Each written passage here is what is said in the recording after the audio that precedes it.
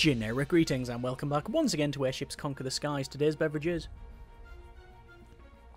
a nice and refreshing and indeed cold raspberry and lime juice drink because it's warm at the moment, so some ice is indeed warranted. Anyway, I digress. In the previous series of Airships, we did a mini-series on the Conquest mode, and the whole purpose of that was to use a lot of the designs that we've made in these standalone episodes and use them in anger in a Conquest situation, and they were always intended to be used that way. We knew there was certain limitations when we made them, and overall it was quite a success. We did manage to win the campaign. We did lose a couple of missions, but overall it was a fairly successful run. We did find a lot of things out about the designs, mainly when not to use them and what to change and that sort of thing. So overall, really happy. We're going to go back to building in these mini-series, or this standalone episode, should I say, and I'm going to attempt the impossible, and that is to make a cost-effective and useful carrier.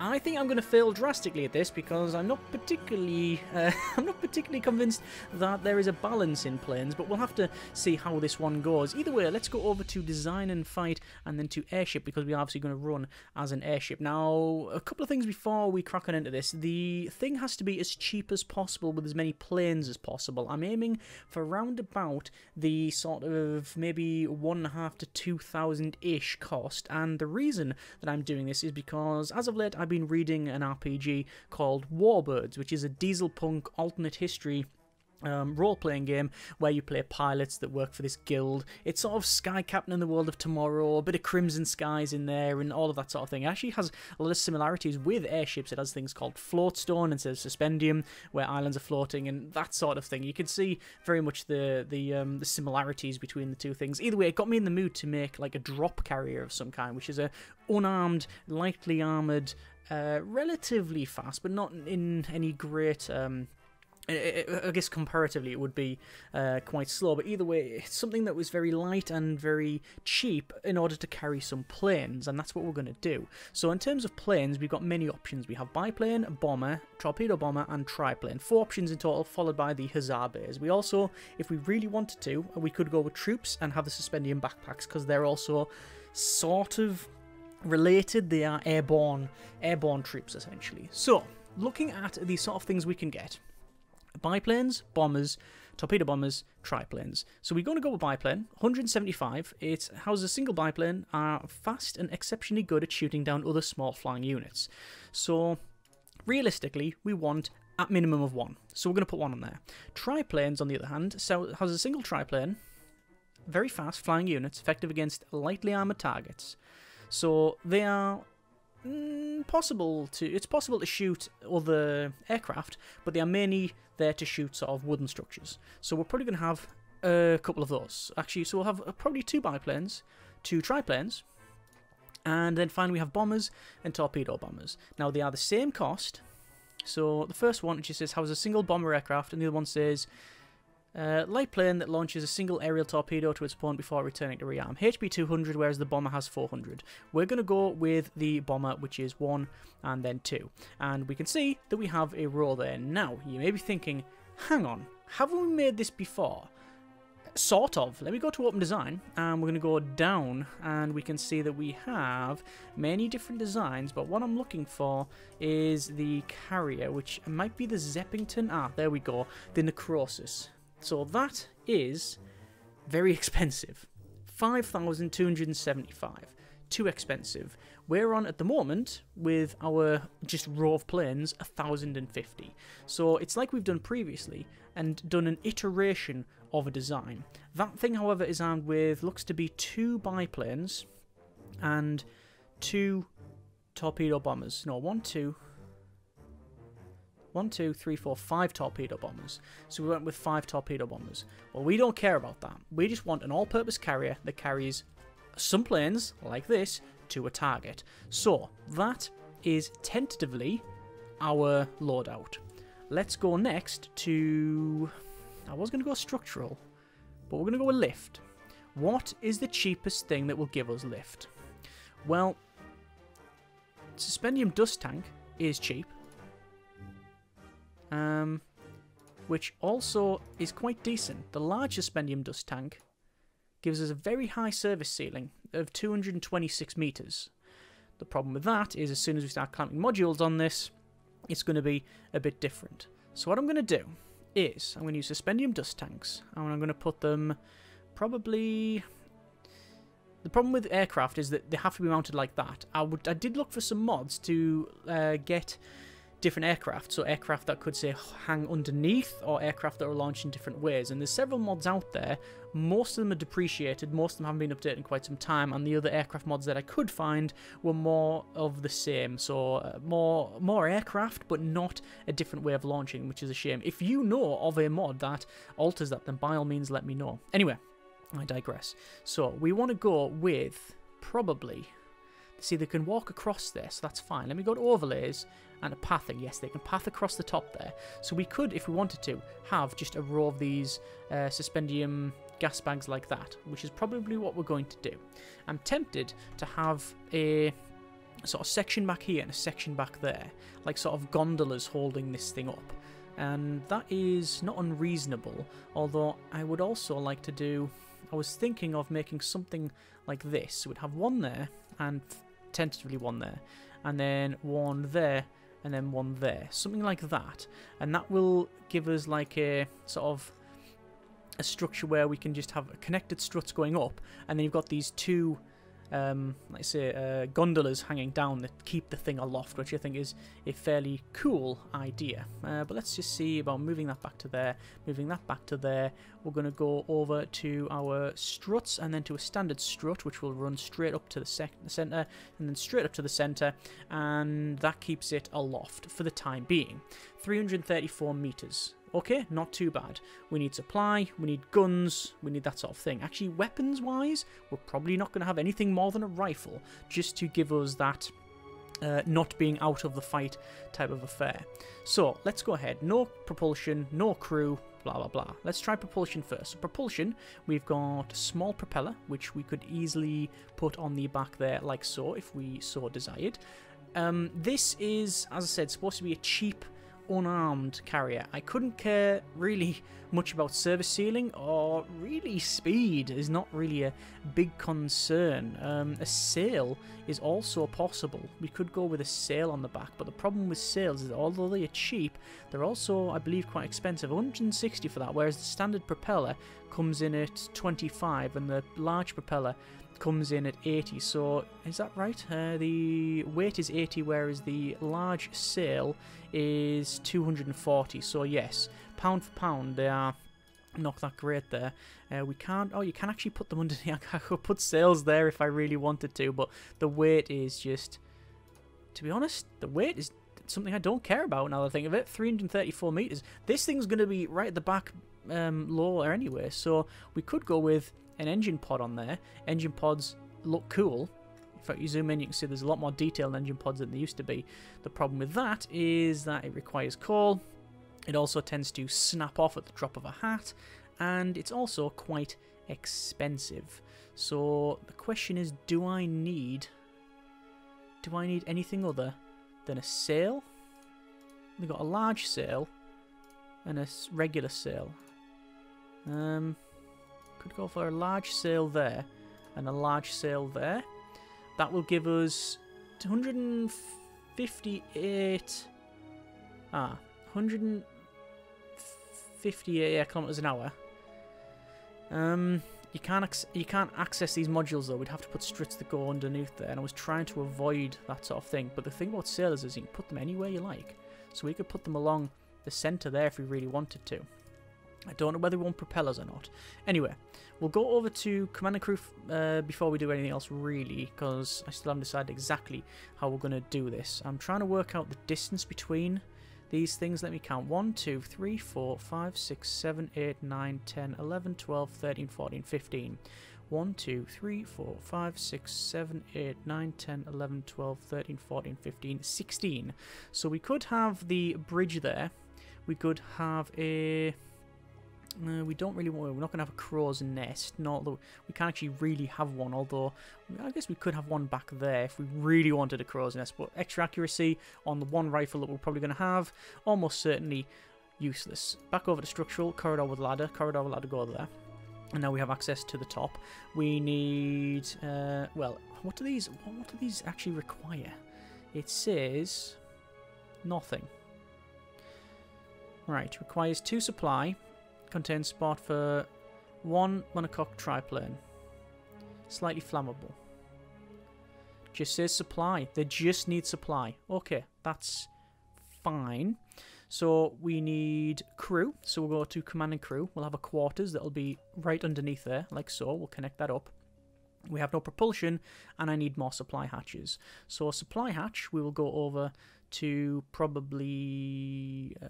well, not probably. It will go over to resources. Wooden cargo door. Current supply is 17 required. Wooden cargo door provides 40. So a standard wooden supply hatch would suffice. That one's going to go there to give us the order that we need. And a regular fire extinguisher will go there. Okay. We don't at the moment have any propulsion, but we can easily sort that by adding in a probably a 1, 2, 3 drop to there. Followed by propulsion and a large sail which can go in there. And we could always flip it and put one... no, you can't flip the sails. That's a shame. The question is, do I want a sail like that? Does it look... It doesn't really look that good, does it? That's the problem with it. That's the problem with it. Standard sail there. Insufficient crew. 12 crewmen and crew of 13. Outside view. Hit points pathetic. Water not great. Repair tool none. Ammunition none. Coal none. Explosion damage none. Technically armed because of these, so we don't even need to put a weapon on it. So that's fine. Do I want a weapon on it, or do we want, say, a Gatling gun or something to take out other aircraft? No, that's a bloat of the design. We're just after a standard, like, carrier. In fact, it's not even a standard carrier. It's a completely stripped down one. A standard air quotes carrier would have at least some anti-air armament on it. So, I mean, could we put some on? Do we want to? What sort of things would we put on? Realistically, it would be Gatling gun. We put a Gatling gun on the front. And then some ammo at the back. But a Gatling gun's 94, followed by ammo. So it's going to be another 150 to have those on. So, is it worth it? Service ceiling is 227 meters. So, I mean, we could realistically get rid of 3 of those. And it would still fly at 94 meters anywhere. There's something to be said about that. I love the look of that. I think that looks simple but effective. But you can't get away from it. Each one of those costs 60. We can make 187.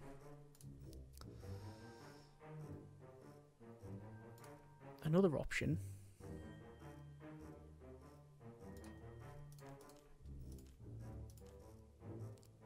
is we have an end cap there, an end cap there. Get rid of all of these struts. There we go. Get rid of those and that. Still -9 service ceiling. Okay, we're not going to get away with that. What about these end ones here? One there and one there. 22 meter service ceiling. Followed by those end caps. Okay, right. That works. 66 meters. That's more than enough to keep us aloft. Not enough crew, but we could go with easily. Rip that out. Command and crew. Berth. One berth goes in there. We'll rip that one out. We'll put another berth in there. Because of the 17 as opposed to the corridor of 6. So actually, no, there's a bit of a saving to be made there. Corridor with ladder. Or 7. No, so it's 10 more. And then we simply need one more there. Followed by propulsion. And a sail. And that is technically a legit vessel. Okay. 1,273. I mean, it really makes me want to just put another one of them on the front. But I don't think I will. I don't think I will. What I will do is go to solid shapes and put a filler block in like that. And followed by the curved one there. And a curved one there. And there we go. Very, very basic. Let's put a little bit of detail on it. A bit of let's you know, make it a little bit less boring looking. Decoration. A couple of lights. Or the red lanterns. The red lanterns do look good. Red lantern on either side. 1, 2, 3, 4. 1, 2, 3, 4. 1, 2, 3, 4. No. 1, 2, 3, 4, 5, 6. 1, 2, 3, 4, 5, 6. 1, 2, 3, 4, 5, 6. 1, 2, 3, 4, 5, 6. There you go. We could... That's the red lanterns. There's also fancy lantern, round lantern. Oh, I prefer the round ones. Oh, let's put the round ones on then. So round. Yeah, let's just remove all these. I like the way they're sort of... I know they're all hanging. But the round one's just a bit better. Don't know why. 1, 2, 3, 4, 5, 6. Yes. One there. One there. 2, 3, 4, 5, 6. That's cost us an additional 6 plus what's it? So it's 6, 12, 18, 24, about 30 odd for the decoration, which I think we can probably say that's not too much of a problem. Okay, so we now have this in here. So what are we going to call it? We normally name it after, ooh, oopsie daisy, after like cities or that sort of thing. What could we call it? Okay, I went with the Athens simply because when we go to save design and then save it there, it'll be right at the top of the list, which means we don't have to scroll. And that is literally the start and end point of that thought process. Let's go to leave and we're going to go to combat and try this thing out in anger. So once again, over to the add airships and the Athens right at the top there. And we can see that the service ceiling is garbage, but indeed adequate, hopefully, for our needs. Overall cost is 2,059. I'm not too sure why it says that. Let me try that again. Airship editor, open design, Athens, 1,309. 1,309. Cost to build this design. Yes. Leave. Combat. Airship. Athens. What? Does it not take into account the aircraft that are actually on the thing? I don't know. What I do know is that if I put something like the GDS turret against it, which is cheaper, it's going to lose. In fact, I'd go one further and said if we put the Dark Cube version 3 against it, it's probably still going to lose. So, let's get a apparently 2,059 ship versus 587 ship. Okay, start the fight. So there goes the planes. 1, 2, 3. We can see the planes and all the lights and stuff, which do actually, they're actually animated as well. You can see the swaying left and right, which is what I was hoping for. So we have the planes going left and right. Some of them have just gone back to land, and we can see that already we have lost a triplane and another triplane, and a lot of damage being inflicted on this bomber here. The bomber itself has went back to repair, but so far we've lost both of our triplanes, but the biplanes have come back and are getting repaired, which is good to see.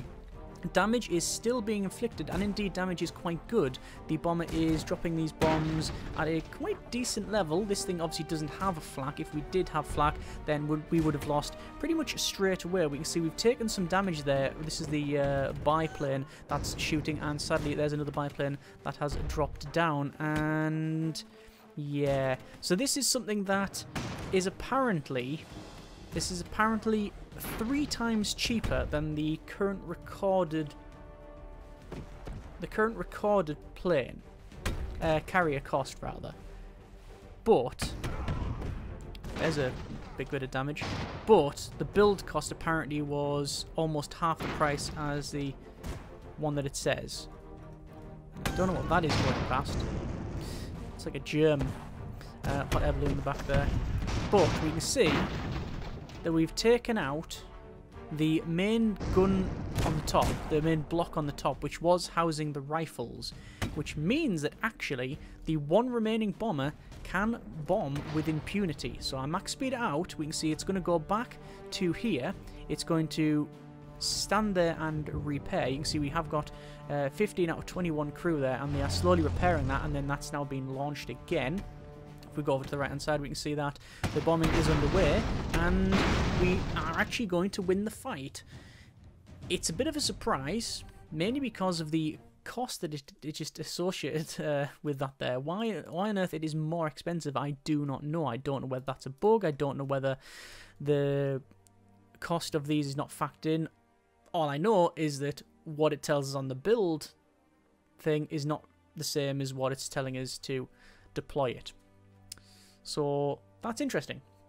I don't know why that is. Either way, we're going to try it again. So I don't know whether to go off this value or the build value. I'm tempted to go off the build value, mainly because that was the original one we were aiming for, and also because, quite frankly, airplanes aren't that powerful, and I think we need all the advantages we can get. So yeah, even then, it's still going to be problematic. I just think they're a bit too expensive for how ineffective they are. I think there is a couple of mods actually you can get that change the price of that one. Yeah, they changed the price of it to reflect that. Anyway, we're going to put it up against something that it realistically would be able to go against. So let's have a scroll down. We've got the rock tosser, which is not a terrible one. It's a little bit more expensive than we really should put against. So the unassailable is actually something that we would probably fare quite well against. It has a suspendium, sorry, a moon disc fragment in the center there. Let's go with probably the basic. Now the basic is 1320, and I reckon it's going to absolutely annihilate our planes, because although it's not got a great amount of things on the front that can hit it, all the rifles on the back will be able to. So let's start the fight and we'll see what happens there. So there's the planes taking off. We don't have any control over that, and we can see that they are going past. They're doing a strafing run and they're getting hit on the way past, and you can see that we are obviously getting hit as well. Now I'm going to tell this to move so the carrier is closer to the planes that are doing all of the damage. However, as you can see, even though the planes are coming into land and we do still have a couple of planes there, nope, we've lost one bomber, two of our, well, both of our triplanes, and the biplanes, sadly, as you can see, are getting repaired. So this is going to be a straight up loss without any shadow of a doubt. Okay, not going to continue that fight, no point. Leave that, back to combat. We're going to go to a dawn fight, no, day fight. Add the airship, we're going to add the Athens, and we'll place it in here. And then what we're going to do, add airship, we're going to put it against, where is it? Dresden. High level, decently armoured, very well armoured, and armed bomber. So this is something that we can fight because it's got nothing that, there's basically nothing on it. It's going for a ram, we're going to have to move quickly. There's nothing on it that can take our planes out. So all we have to do is outmaneuver it. Now the problem with that is, well, as you can clearly see, it's not built for maneuvering. However, the damage that we're causing to it, because they can't shoot our planes down, is immense. We have our bombers, which are hitting it at a nice high level. We're going to keep running there. We do still have our motive and propulsion system, so that's fine. They have lost a suspendium chamber. Don't know if you can see that. There is a suspendium chamber, and it's not activated. It's completely destroyed by the look of it. But we do have a couple more. There's a couple of secondary suspendium chambers in there, and sadly for them, it has just exploded. Which means that, oh, their back end of the ship has just fallen off too, so they now have no motive. So that's a win. So there is a definite example of the sort of things this can burst and come out very well on top. We did suffer damage in that initial run. In fact, we've lost the front 2 landing strips for the biplanes.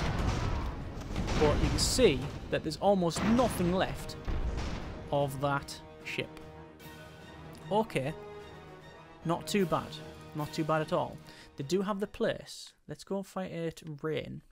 Airship, Athens. Athens can go back here. Airship, Coventry, I think. Start the fight. There's the rockets coming towards us. And there's us shooting away with our planes. It takes a little while to get them launched. But there you are. Now we're going to come down a little bit here, because I want to be able to go underneath them. We've got a bridge, so we can command quite quickly, so this is good. The problem with this ship is it's a very scattershot approach. It just fires these rockets, and as you can see, it does a lot of damage. We've taken hits on, sadly, too much, and we've lost one of these suspendium tanks, and also, indeed, ooh, good grief, a big chunk of this thing. In fact, this is split in half. We've actually split this thing in half. We've lost loads of stuff now, and that's no longer under command. But at the same time, our planes are still in existence. So another example of where planes can be effective. They are no longer capable of moving. They've lost all of their propulsion systems and all of their suspendium, and all of our planes are still in the fight. That is technically a defeat because we haven't... Hang on. Athens survived, but it's a defeat because they're immobile. I don't agree.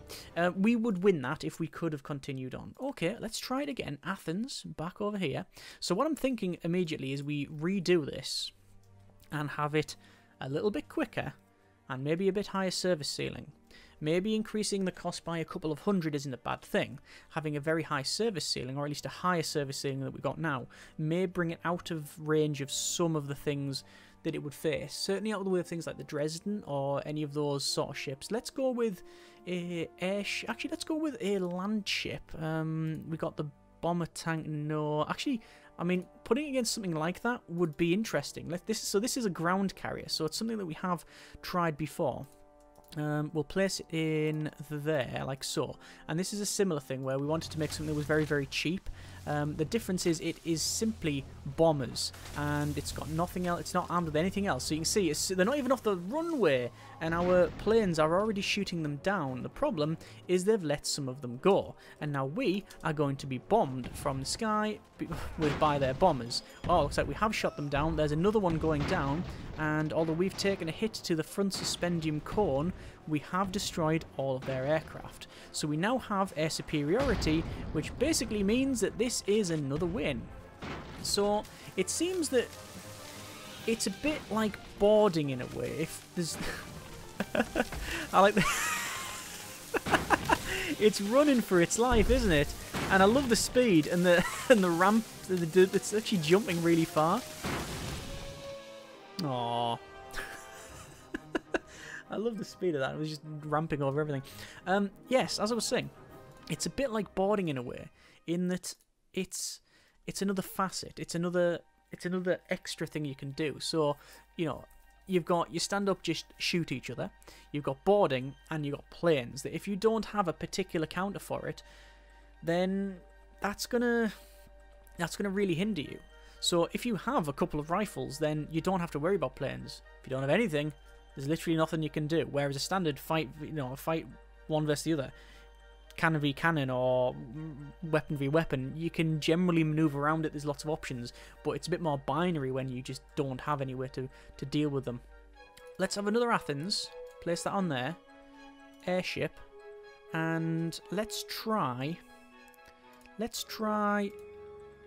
something like the New York.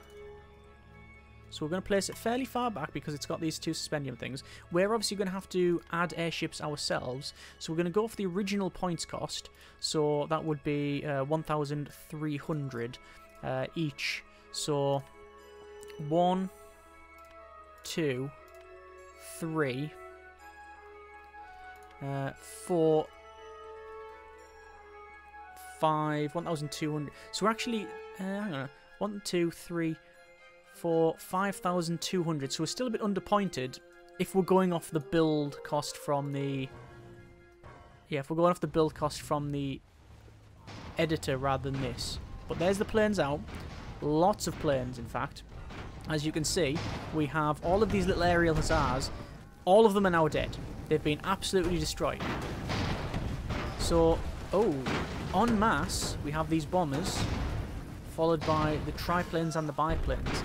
So we established air superiority. The only thing this has against our planes was the aerial hussars. But the damage inflicted is immense. They've lost the front end, no longer under command, lost a huge suspendium chamber, and that's a very easy victory. Okay. So I still don't know which is the correct cost. Let's put it against a Denver. 2 Denvers. These are boarding.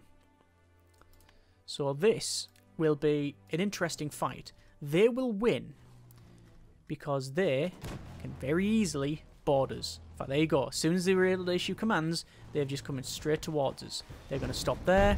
They're then going to start to board. They basically have already won. However, what damage can we inflict with these planes? We've been captured, no longer under control, but you can see the damage is quite severe. Not that it matters because we've lost our only ship. So we expected that. Back over to airships then, we'll give it probably 1 or 2 more. 1 more airship against the hull, which is these suspendium, aerial charges. The Oxford. A couple of Oxfords might be alright. 1, 2. Huh. Already overpointed. You know what? That's apparently close to that point value. Start the fight, move it forward. There's no reason for us not to move forward, because we just have planes. Are they going to ram? They're not going to ram. But there's some good attacks. Good attacks. Lots of damage being inflicted on this Oxford. The problem is that if it keeps doing that, it's going to land on top of us when it loses its suspendium chamber. And I think that's its desire, quite frankly. We're no longer under command. We've lost the bridge. And sadly, damage is fairly poor on the Oxfords at the moment. Initial damage output was very good. Not so much because we haven't had a bomb in. There's a bomb coming in, but you can see they're not dropping them at the right time. They're dropping them on the pass. Damage is still being inflicted quite a bit. There we go. There's one Oxford down. Suspendium chamber gone, propulsion gone, weapon gone. So it's just the other one to deal with. And you can see that the damage from the triplanes is actually the real cause of damage at the moment, until these bombs start to get in.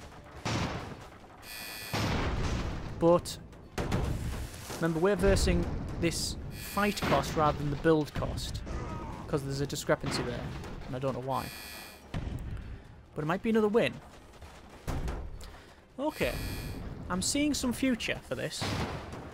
It works. I've always thought of planes as fairly garbage, and I still hold to that. But this has changed things somewhat. I now think that instead of being a curiosity and something fairly cool, they now actually can serve as a realistic use for things. They always had a use for things, but they always died too quickly. The issue still remains that if you field this and you want to wait for, say, an initial couple of volleys to take off the flak and then launch them, you can't.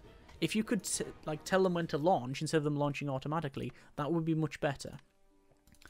But when fielded correctly, I guess with anything, these are actually quite effective. Do we want to put it up against Excalibur? Might as well. Might as well. Let's go off the reported cost of the build.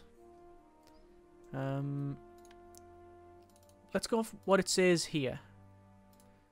Up here. The problem with that is, I don't know if you can see, we're running out of room.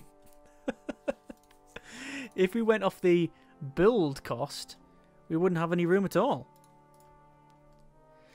16,472, 16,569. So that's not too bad. We'll put it further back because it is a carrier itself.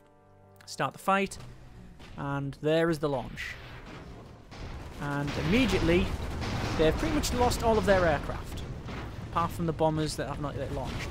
There are our bombers going over the flak on the top there. And it's been prioritised. They've got no flak. They've also lost the couple of machine guns that they have around here. There's still a couple in play. Flamethrowers are doing just that. They're shooting these planes as they go past. But we are chipping away at the centre where that ground keel is. And the main central section is being absolutely hammered to pieces. They have lost loads of suspension chambers. They've almost lost the full front of the ship, which is about to any second split away from the main superstructure rather. I would not have expected that. And we went off the cost of what it is to deploy them rather than the build cost, whichever is better. So we've taken the worst possible outcome and ran with it. And we can see that it had no chance. As soon as they lost the ability to take these planes out en masse, so as soon as they lost their own planes, as soon as they lost the flak on the top of that, and as soon as the Gatling guns here went, there's nothing they can do. They have to destroy us. Now, they have the capability, and indeed, as you can see, they have taken out a fair number of these Athens. But these are multiple ships, and we're able to absolutely bombard them here with impunity. There goes the main drive module on the back. And now we're just taking out the tower block from top down, basically. All the bombers in play. All of the... What have we got? Do we have any triplanes? We have biplanes left, and we have some triplanes as well, I think. Yeah, we do. So we've got pretty much everything, not everything we started with, but we've got a nice amount of stuff. They're all going back to base, and that's a victory. And that is the Athens carrier. That was a lot more effective than I thought it would be. I didn't expect it to be as effective. Now, we've seen what happens when you put it up against static structures that are very, very cheap. So I wouldn't use that. I would actually use it in a fleet role. I wouldn't use it for an assault role unless we were, well overpointed and we have loads of money. But cost for cost, pound for pound, there's a lot of things that it can deal with. Obviously, the heavier than aircraft, the planes, they can get up to whatever place they need to be and take out the high-level bombers, anything like that. Anything quite long range they can get up to very quickly. So it really is very much dependent on what the opponent has. There's some things that we've got that we really don't care what they're armed with. The Denvers, the classic example, doesn't matter what you are, they're going to charge towards you and board you. The only thing that can stop it is if they outmaneuver you. They are too high service ceiling, which is not realistic because we've got quite a high service ceiling on them anyway. Or if we just get outboarded, so the thing we're trying to board has a lot more defences, which is, again, not likely.